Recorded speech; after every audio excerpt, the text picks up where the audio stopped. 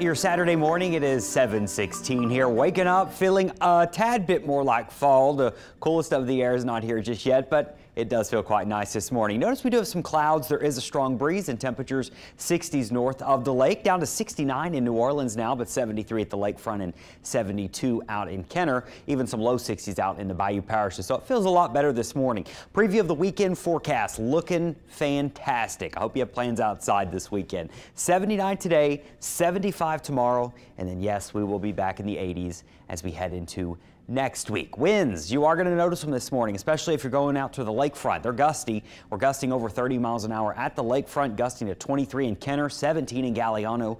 Not really looking at any big gust on the North Shore, but 5 to 10 miles per hour. Now, you couple those strong winds with the lower humidity coming in, couple that with our ongoing drought that we've had, well, all year now, it seems like. We got a big wildfire risk today. In fact, we have a red flag warning.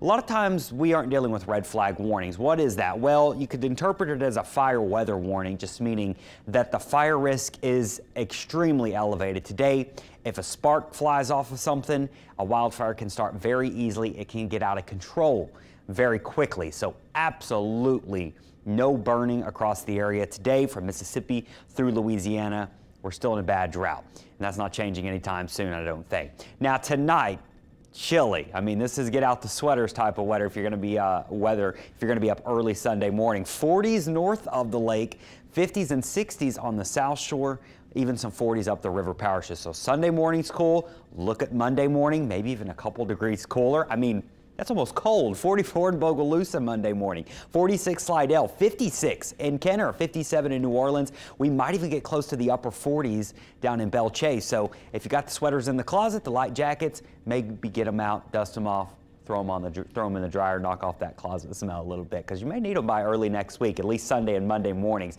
The afternoons, though, it's that time of year where you almost need to play in two outfits. Cool in the morning, comfortably mild in the afternoons. Next week, this roller coaster ride is because Wednesday has been trending a lot wetter, and if you were watching us yesterday on the Eyewitness Morning News, I was talking about the uncertainty with the rain chances coming next week. Wednesday has been trending wetter and wetter, and both of our models do show us getting rain. Now, they still differ on how much rain we're going to get. The American model gives us more, the European not so much, but they're both bringing rain at this point around Wednesday.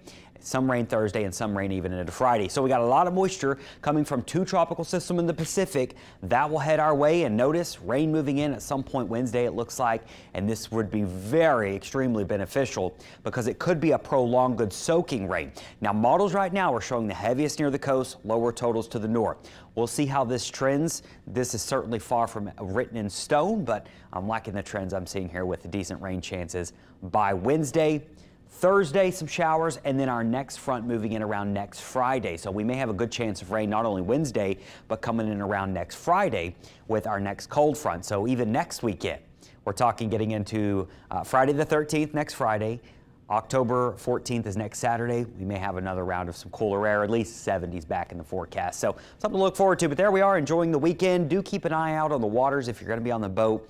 Please be extra careful in the small craft. We do have a small craft advisory all day and into tonight. That will, the winds at least, will start to weaken some on Sunday. So we'll see improvements on the wind tomorrow, and will be mostly calm as we head into Monday. Your high tides today are running this morning. They are happening over the next couple of hours. Your low tide happening later on this evening.